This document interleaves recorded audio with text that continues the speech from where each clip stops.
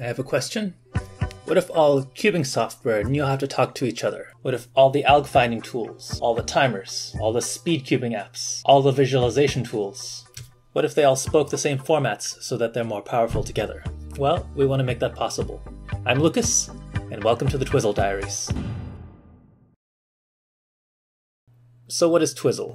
It's a website at twizzle.net, part of a set of projects that I've been working on with Kiki, whom you might know from the Quest for God's Number. We've been keeping it under wraps so far because some important details still have to be figured out, but the goal of the Twizzle Diaries is to bring some of that out into the open and to talk about these details and hear from what you think as we move towards launching a complete version of twizzle.net.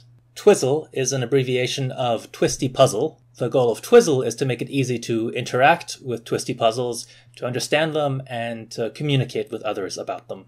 Twizzle is also the name of an ice skating move where you spin on one leg while you still continue to travel down the ice. This is kind of apt for us because we're working with spinning puzzles and we want you to be able to just keep going with them. Let me explain.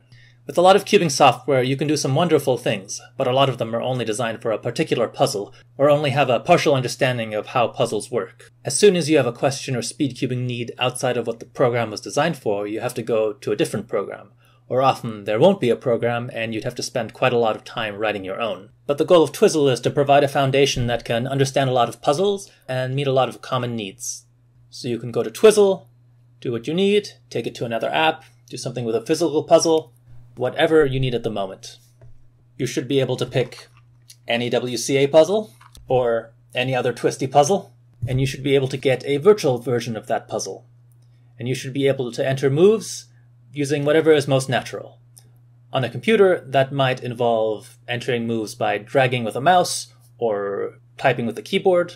On a phone, it could mean using swipe gestures to enter moves. If you have a Bluetooth smart puzzle, you should be able to record moves from that. And if you have a virtual reality headset, why not?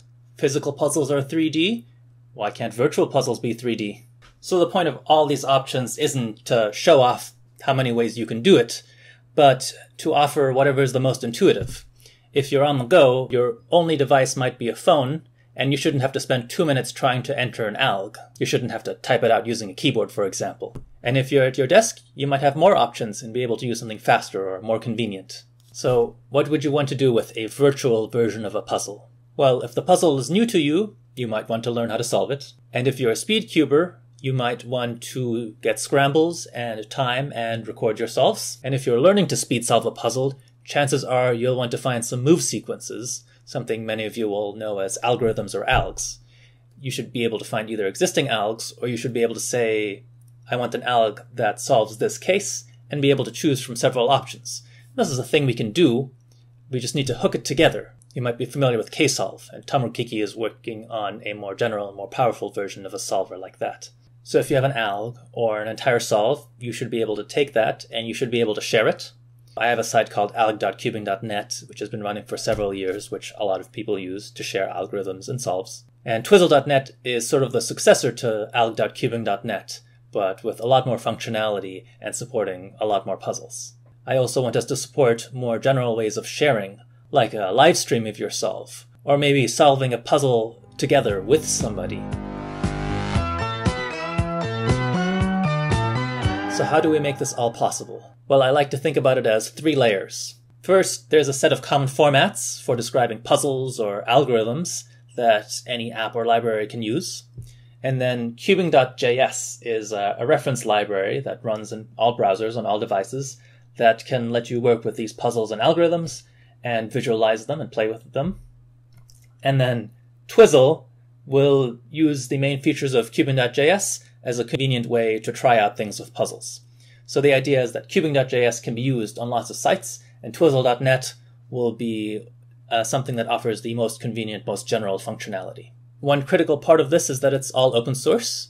Everything is GPL licensed, which means that any project can use it as long as they also share their code for others to use. So if you write your own alg trainer or timer and you want to work with algs or show some puzzles, you can just grab any parts of cubing.js that you need, and it will automatically understand all the puzzles that we know how to work with. In the beginning, I asked, what if all cubing software knew how to talk to each other? I think we can get there, And in a sense, these are the Twizzle Diaries, but it's not really about Twizzle.